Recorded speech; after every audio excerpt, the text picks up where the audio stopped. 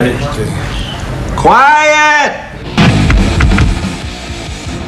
By the time I said, oh, I'm going to interview Kiss, a lot of people told me, hey man, ask this and ask that, I must see them.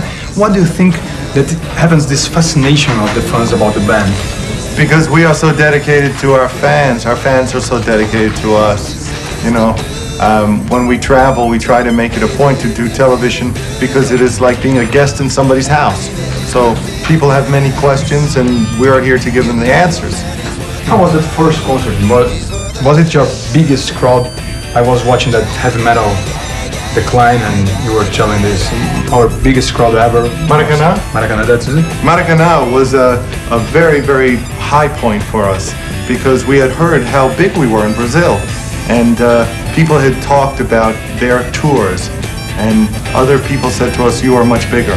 So when we came over and we came into the stadium at Maracanã and it was packed with all these people, you are so touched to fly 12 hours to see people who are your neighbors. They are not people in another country, they are your friends, they live on the same street as you, and they embrace you as family.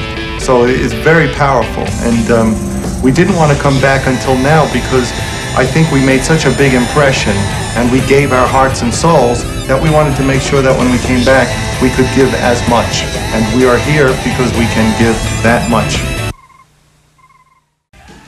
You were quite big, actually.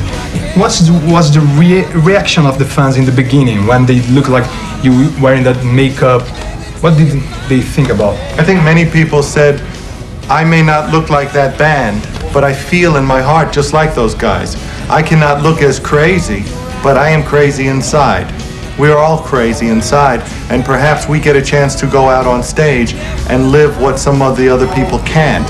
But the truth is, everybody has it in their power to go out and live a free life. Life is to be free and do whatever you want. Have a great time, whatever makes you happy. Women, whatever. By the time that you were wearing makeup, were you recognized on the streets, like people should recognize you? Oh, sure. With no makeup? Sure, it's funny because people say, oh, it was such a great idea because then you could go around without makeup and nobody knew who you were. But during the 70s, if you saw us on the street, if you saw me on the street, I had black hair down to here. I had platform shoes like this. I always dressed the same, we all did. So the fact that we didn't have the makeup, it wasn't like Clark Kent and Superman. When we walked down the street, someone would look and say, that's Kiss. And we were proud of it. And did you think about taking off the makeup by the time you start wearing? You thought about one day we're going to take it off, or that's our image and we will always be like this? What was the idea like? When you're a child, you have all kinds of things in your mind that's very limited. You can never imagine yourself driving a car, but then you do. You can never imagine yourself having a sexual relationship with a girl, and then you do. You can never imagine yourself doing many things, and you do. And when we were first forming the band, we were like children. It was all excitement, all new. We were rock and roll virgins, and we could never imagine Kiss without makeup. And then you cross that threshold, and then you see that all things are possible as long as it's in your heart. Video to accompany the Kiss My Ass album, which is going to be titled Kiss My Ass the Video. Or Beijo Meu Cu. Beijo Meu Cu, yeah. The video. And this is going to have show some of the bands that are on the record, the making of their particular song that they recorded for the album, as well as a lot of vintage makeup era videos and a lot of things that you've never probably seen before. Some commercial advertisements and I think there's some TV show things, right? From talk shows, commercials. Yeah. For Kiss, I think, toys or merchandise. Some really unique things that people probably haven't seen, especially in Brazil, you probably haven't seen it. And it's all these pieces that come from our library. We have hundreds and hundreds of hours of concerts, and every once in a while we put them together for our fans. And Eric, you know, has a special point of view because Eric, before he joined the band, was a fan. You know, he used to come to see the band, and although he's played in other groups, matter of fact, one of the bands that's playing as our support here, Black Sabbath, Eric was in that band at one point.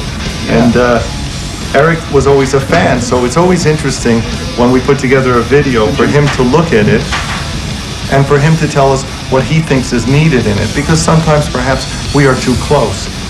He has become he went from a fan and also a musician who we respected very highly to becoming a member of the band. So he brings something. Was it difficult to, I'm joining keys? No, because like Paul said, I've always been a musician. I mean, I'm still to this day a fan of many bands, but just like many people, I started off, Paul and Gene and Bruce, the same thing. When they were younger, they went to concerts and saw many bands and said, I always felt I want to do that too.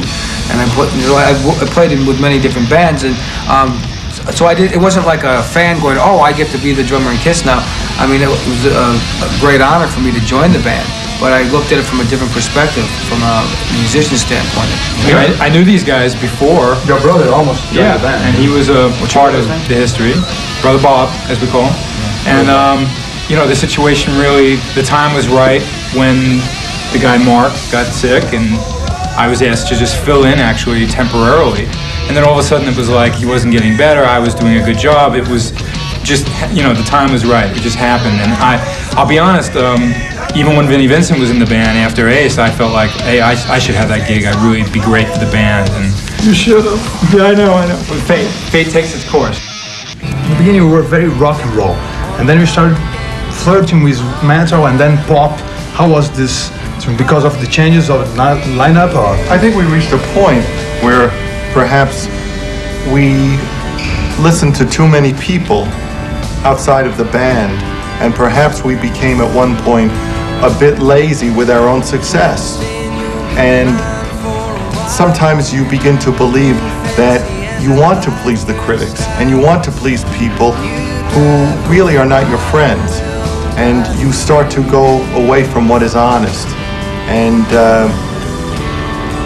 you believe that you are giving 100%, but you are perhaps serving a different master. You know, you are not working for what you once believed in, and it sometimes takes a while before you sit and you say, you know, we're on the wrong road. You take a journey, and sometimes the road forks off and you go this way, and you go down for quite a way, and suddenly you go, we're on the wrong road. We have to go back. You found out this? I think by the late 80s, we finally thought, you know, we need to get back to our roots. We need to get back to a pure form of rock and roll. But it's not so simple just to say, okay, we're going to turn up the amps. We had to, as people, stop bullshitting and doing things besides the band and spending time away from the music. We had to commit ourselves again to being a band and making music what the most important priority was for us. It wouldn't be a matter of, oh, if we turn up, we're going to sound like we once did. Your frame of mind and where your heart is what counts. Where your heart is now, like what do you like doing in music, the band, with the band. This last album satisfied you, like Revenge is the right album of Keys? Or? I think you can only do the best. If you feel at the end of the day that you've done the best you can do, like on a particular record, then that's where the satisfaction is. When it comes to the next record, then you try to start all over again and make the best record you can make. And it's really about the songs. It's not about trends or style or anything. I mean, Kiss is, if you listen from the, even without the makeup, just on the records alone, you know, when you're sitting in your room with a stereo, you don't have the makeup to look at. You have just the songs and the music to listen to, and that's what Kiss is about. Music. And so the whole idea, I think everyone will probably agree, the band's trying to basically go back, almost like things go full circle, and that's, you know, what is the band about? It's about music and songs. So I think that's where, you know, the direction is, rather than worrying about what's going on in the music world around. History. Many times our fans have said, we want the ultimate Kiss book, and sometimes people would attempt to make books. But the truth is, the only people who could do the ultimate Kiss book is Kiss. We have photos no one's ever seen of the band during the 70s without makeup. We have all kinds of documentation. Off stage, behind the scenes, traveling. We have pictures of Eric Carr in his original makeup as the Hawk. Oh yeah, the first That's right. We have interviews with people, all kinds of amazing things. And we decided that rather than going through a book company, because we met with some book companies, and they all, because they're very corporate, you know, with their suits and ties, they said, oh, you should put this in the book, you should leave this out, and they don't know shit about KISS. So we said, you know something, we will do the book ourselves. We will put the money up ourselves to do the ultimate KISS book. So the biographical, sorry? It's going to be kind of biographical? Biographical, with amazing photographs. There are 440 pages in the book. It weighs 9 pounds, 4.5 kilos. It is 11.5 by 14.5. It's a huge book. It's this thick, and it has a case that it slides into. And the first printing of the book is signed and numbered by the band. And the only way for someone to get the book is you must call. We have a number that we're going to give you so that you can call. The book is $150 in the States because we spend so much time, and when we met with the book companies, they wanted to make it more expensive so they could make more money.